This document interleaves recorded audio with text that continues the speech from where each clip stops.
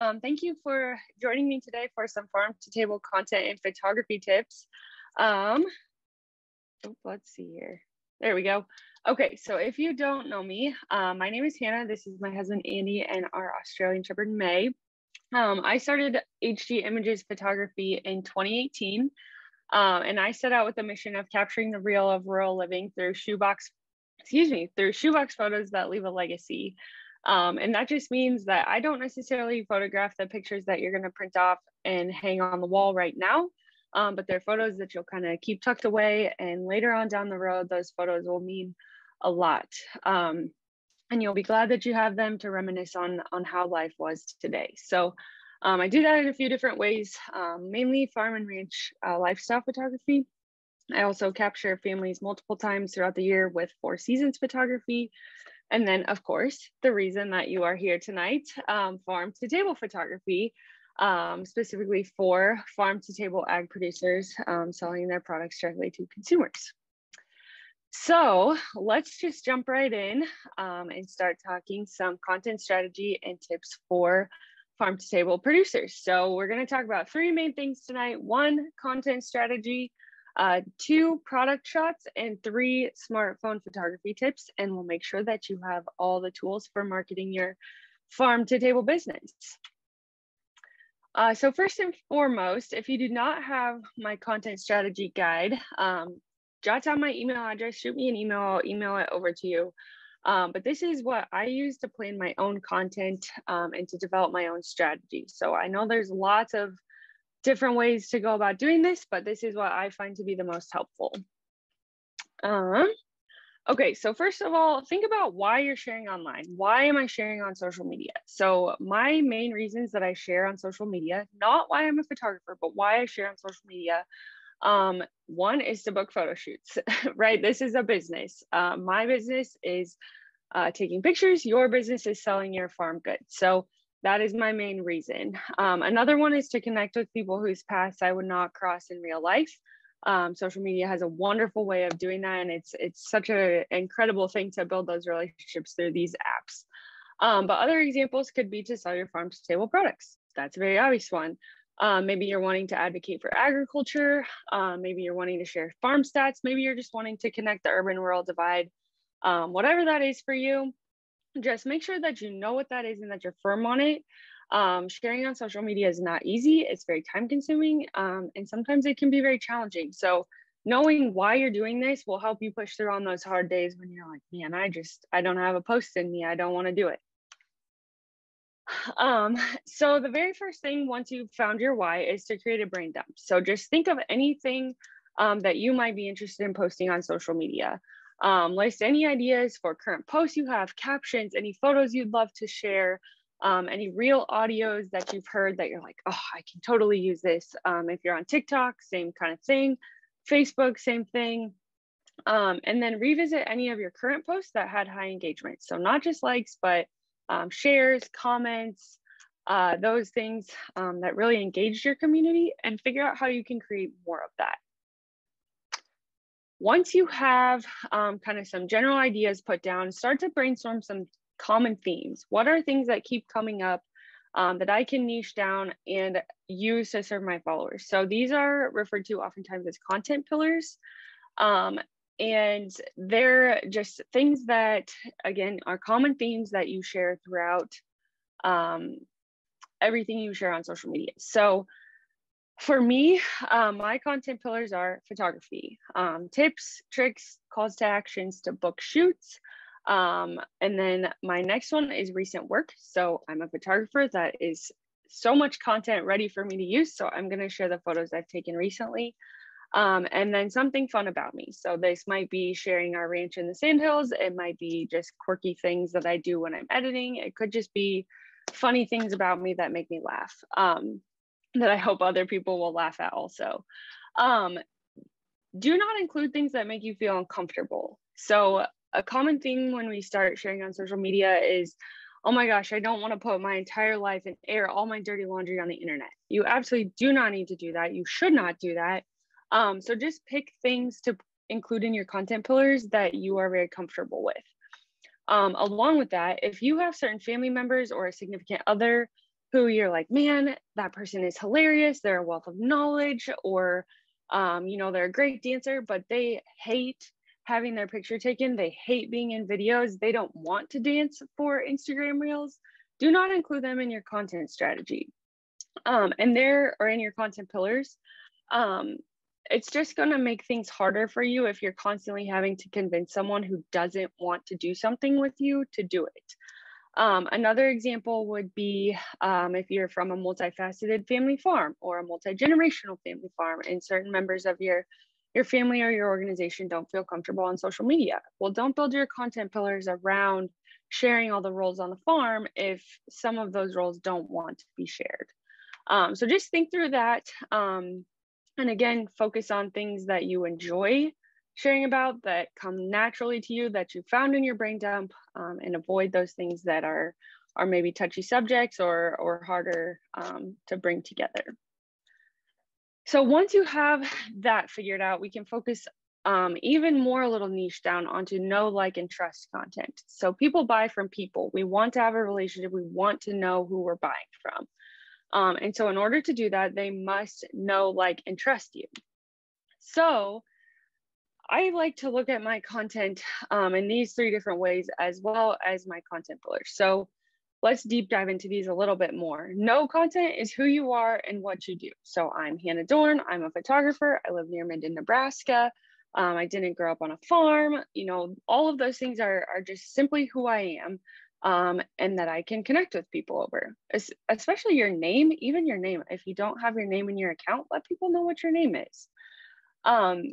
Like goes a little bit step further. Like content tells a story. So this is anything you can share with your followers that they might say, hey, me too. So this is where you can go into why you do what you do. And you can keep this as kind of like surface level or as deep as you want it to go. So for an example, I didn't grow up on a farm. I don't like wearing boots. The other day I shared that in my stories, and I had a ton of people message me back that were like, hey, me neither. I don't like to wear boots. I'm all about wearing tennis shoes on the ranch. Whatever that is for you. And the more you can kind of dive a little deeper, the more you can connect with people. So again, this is not airing your dirty laundry on social media. It's simply just finding those things that you're willing to share that can help you connect with those on social media. So the third one is trust. And this is anything that creates social proof. So this can be testimonials. This can be sharing your education, your experience, your qualifications, product reviews. Those are all great things. So actually just yesterday, I shared a reel. I had delivered a photo gallery, and the client messaged me back right away with the kindest compliment and was so grateful for the photos. So I just took a little screenshot of that, placed it over some of those photos. Perfect trust content, perfect testimonial. I took these photos. My client loved them. You will too. Okay, next step, schedule it out. So the biggest thing with social media, I'm sure you've heard this, is to be consistent. That looks different for me in different phases of life. I've tried various things once a month, or excuse me, not once a month, once a week, every day in a week, 3 times a week, 4 times a week, 2 times a week. Right now I'm kind of settling on 3 days a week just because it fits well with my 3 content pillars. So Mondays I'll post about photography, whether they're tips or calls to action or something like that. The services I offer. Wednesday will be recent work, and then Fridays are something fun. And I found that's been a pretty easy schedule to follow. There are options where you can batch content. I personally don't like to do this. So if you want to know more about batching content, just Google it. There are tons of resources out there. But for me, I just like to have an idea of what I'm going to post throughout the week. And then I typically make my posts the day of. I'd love to be a person who has their content planned out a week or 2 in advance, but that's just not me. So again, just find a strategy that works for you. And then finally, create your shot list. So as you have built out your schedule, as you've built out your content plan, think of all the photos and video clips that you're going to need to make these posts and reels and stories happen. And once you know what photos and video clips you'll need, think about if you're able to capture this content yourself or if you need to hire a photographer to help. our smartphones can do wonderful things. We can take great selfies. We can use self timers. We can use time lapse. We can use the video feature, so many things. But sometimes it's just so much easier to have someone come out and say, here's the list of 25 photos I need to get me all my content for the next few months, to get me photos for my website, to get me photos for our product brochures, whatever it may be. It's just best to hire someone in those situations. So this shot list will really help you. If you have a definite shot list when that photographer comes out, you can crank out so much in a pretty short amount of time. This is something I love to do. I love to help with this. So I would be delighted to help if anyone's feeling a little overwhelmed by actually capturing the content. So, and if you're just overwhelmed with the content strategy as a whole, I would invite you to book a content strategy call. You can go through your document, kind of come up with your own ideas, and then I'm happy to talk through it with you. Sometimes all it takes is just kind of brainstorming back and forth, and you can really get some good ideas going and some good things put together. Okay, so let's move on. I titled this 3 tips for better beef photos just because it's a fun alliteration, but this can really go for any product. So 3 main things: choose your location, choose your lighting, and add some garnish. So choose your location. I have a confession. This is my kitchen. This is what it looks like. It is not pretty. It's very functional, but it is not the most beautiful kitchen you've ever seen. It's not going to be making its way into any lifestyle blog posts or magazines anytime soon. It also has horrible lighting. Between the horrible lighting, the blue countertops, it just does not make for a good backdrop. So I actually photographed my food right over here. You can't see it in my computer screen, but this is right next to my desk. There's a big sliding glass window that goes to nowhere, as you can see.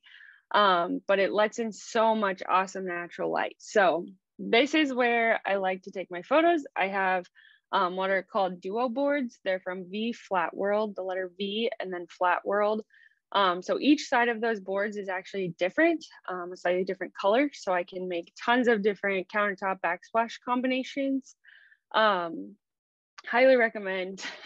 I'm not being paid to promote these. I just think they're awesome. If you do decide to purchase something like this, they have 2 sizes. I would recommend the bigger size just because it gives you more option as far as like angles and things like that, but highly recommend.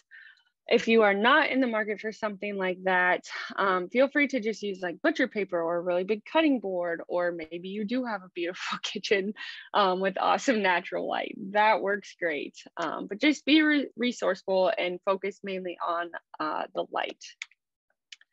Speaking of lighting, natural light through east or west facing windows are my favorite. So this is a west facing window. Best light is between 10 and 3 p.m.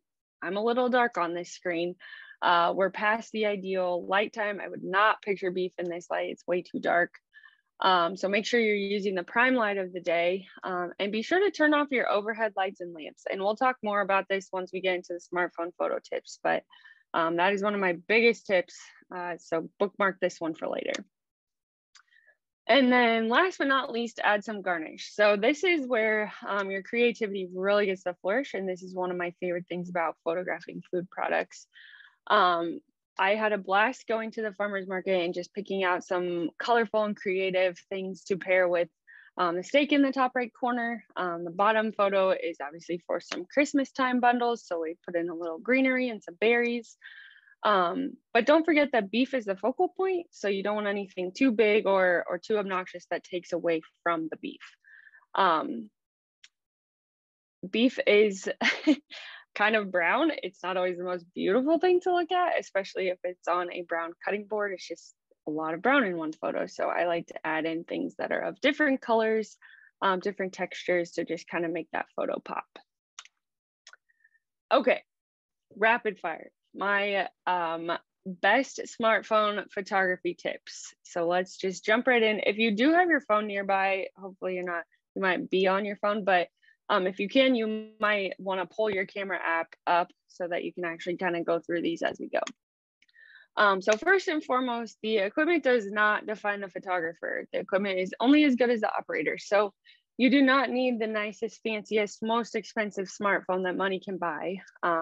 You also don't need to go out and buy yourself big fancy cameras to take really great photos. If you know how to operate your equipment, you can do some really great things. So the number one step to avoid blurry photos is clean your lens.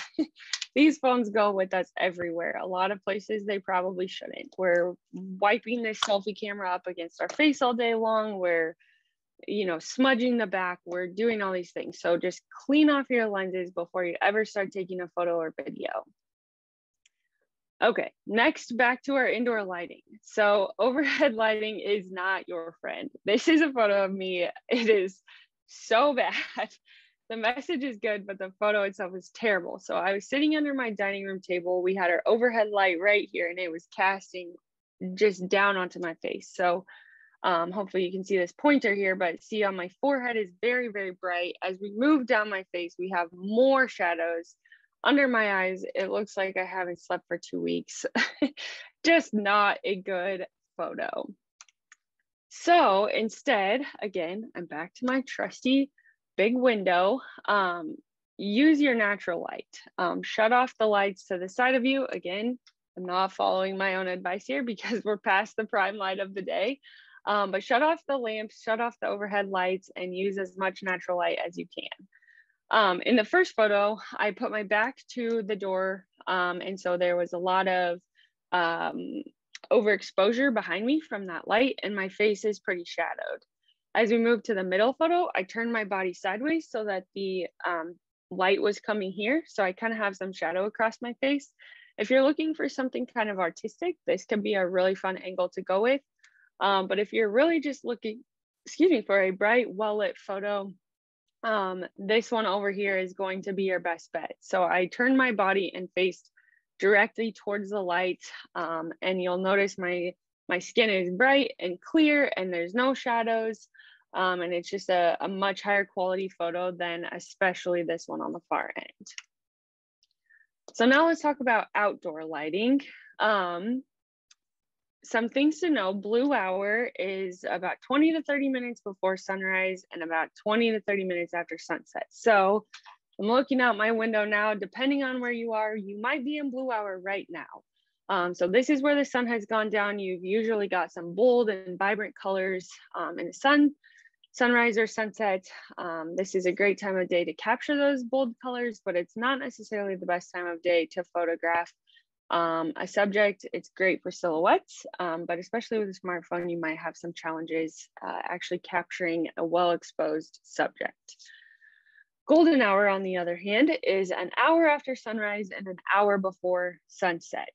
And this is typically a photographer's favorite time to shoot. So that's important to keep in mind. Now, in agriculture, we cannot plan our day-to-day operations around golden hour. That doesn't make sense. So just keep in mind the harshest light is midday. In the wintertime, it's like 9 to 4 roughly. On a sunny day. In the summertime, like right now, I would say it's probably 8 to 5 or 6, probably closer to 6 this time of year. So just keep your eye on things. The middle of the day is going to be your harshest light. You'll have the least amount of shadows though. And then of course, cloudy days are wonderful for photos, but we haven't had many cloudy days in Nebraska, as unfortunately we're all aware of, because it hasn't rained for a long time. So we can't order up the weather we want. We can only use what we have. So if you do have a cloudy day, just account for a little bit later sunrise or an earlier sunset. And here are some photos of my pup, May. She was a nice model for me this day. So in the first photo, again, the sunshine is behind her, so we lose a lot of her features. Her eyes blend into the mask on her face. We just can't see her very well. Once I had her face the light, then we were able to bring in, obviously, her eye right here and a little bit more of the details in her fur. And my personal favorite of these three is the photo in the shadow. In the shade. So best case scenario, if it is bright and sunny out while you're photographing, try to get to the shade. If you can't get to the shade, try to have your subject face the light. if you're photographing humans, they're probably going to be squinting. So keep that in mind. You may also get like a really golden hue to your photos, but if you're photographing like a cow or something like that, you can really get creative with some of those, you know, bright sunny colors. All right, let's see if these videos will work. Tap to focus. This is a pretty basic one, but you'll notice my camera is trying to default to this cow back here. So instead I just tap that I want this cow. So I just tap this screen. Pretty basic. We probably all know that, but just in case you don't, especially on like a bright day again, where your camera is confused, where do you want me to look? You can just tap it, tell it what you want. Okay, next one. I encourage you to try this one out. I have an example from inside and outside. Yeah, let's see if I can pause it. So if you tap your screen and slide your thumb up and down on your camera, you can change the exposure. So see on this video how you can't see my thumb moving, but as it slides up, it gets brighter. As it slides down, it gets darker. Let's look at it outside. Same thing, I can also slide along the bottom. Once I get that exposure set that I'm wanting to change it, I can tell it slide back and forth. So you can move this little caret down. See here, it's up. If you push it down, then you can slide it across the bottom. So I'll play this one more time. Here it's very bright. The cow's white face is overexposed. As I start to pull it down, there we go. I needed her to turn and look, but see, much darker, much less overexposed. So again, just play around with it, find a happy medium. Portrait mode, such a wonderful thing, such a frustrating thing at the same time. So with portrait mode, and again, if you do have your smartphone, I'd encourage you to go there. In the top right corner, there is a little F. And I don't know if you can see that on my phone, but there's a little F right there. If you tap that F, you can get to this scroll bar at the bottom where you can slide back and forth. And that's kind of what I'm showing here in this video. Let me play it one more time. So see, I'm sliding down here. Watch the background of my photo. I can see a lot more grass right here. As we bring it back down, this gets a lot blurrier. So the lower the number, the blurrier the background, the higher the number, the more in focus your background is going to be. So there's a lot of physics, a lot of mechanics behind this. If you're curious why this is happening, Google it. I can't explain it very well, but just know lower number, blurrier background, higher number, background will be more in focus. A fun tip with iPhones is that after you take your portrait mode photo, you can go in and edit it, and you can actually change the f-stop after you've already taken the picture. So if you do take a photo and you get to looking at it, you're like, oh my gosh, this is so blurry. Like everything just looks like a fuzzy blob. Go in, change the f-stop, adjust it to be a little bit higher number, and you can actually fix some of those photos. All right, built-in lenses. So phones are pretty common now to have more than one lens in the back. So these are different lenses. Again, you do not need to go out and buy the iPhone with all the lenses. Just get what makes sense for you to have. Mine does have 3. So iPhone calls it a 0.5x lens, a 1x lens, and a 2.5x lens. So use those lenses, those are good. But what I will tell you is do not zoom. Please do not zoom. When you zoom, you're actually going past the standard zoom on the lens. And so it's hard to tell in this photo, I realize that, but this photo, if I were to print it off and blow it up to a big, like 10 by 12 or even an 8 by 10, even a 5 by 6, honestly, this photo is not going to have a very good quality. It's going to be blurry. It's going to look pixelated. Try and just stick with your actual lens in your camera. And then if you need to, you can edit it and crop it. But just try not to use the pinch to zoom feature. That will really start to diminish the quality of your photo. If you can, just move closer to your subject. Obviously, when I'm photographing a cow looking out of a mineral tub, if I walk towards her, she's gonna leave. I can't do that. So instead, I can just take it, you know, further back and then crop it afterwards when I go to edit. And speaking of editing, this is an art in and of itself. And I personally, like, so much of editing is just your own personal taste. So I'm not going to tell you how you should or shouldn't edit your photos. But I can give you a couple of tips if you are interested in editing your photos. So you can download the Lightroom mobile app. I think it's free. It might be just a small cost if not. And then my friend Sarah Haydenfeld is a photographer here in Nebraska as well. She has actually created a course teaching you how to use Lightroom Mobile, and she's also created some presets that come with that course. So if you scan this QR code over here, it'll take you to her site. She can teach that much better than I can. And if you are interested in using presets, so many different people sell Lightroom presets, but she has some ways, or she has a great tutorial on how to actually get them into your Lightroom mobile app and use them. If you're unfamiliar with a preset is just a set of adjustments that you can add to your photos, and then you don't have to go through and slide every single slider to get the photo to look how you want. Okay, so we're nearing the end. We talked about 3 main things: content strategy, product shots, and smartphone photography tips. I hope that these gave you some tools to do a lot of this on your own. But if you are like, oh my gosh, no, I want to raise the food product, I don't want to deal with this. That's where I come in. I'm here to help you with all of this. I'm here to do whatever I can to make your life easier and to help you get your food products out the door and onto consumers' plates. So if that is of interest to you, please reach out to me. There's my Instagram. There's my Facebook. Don't Facebook message me. I'm never going to see it. But you can Instagram, DM me if you have more questions, or email me. Email me is best, text, call, whatever.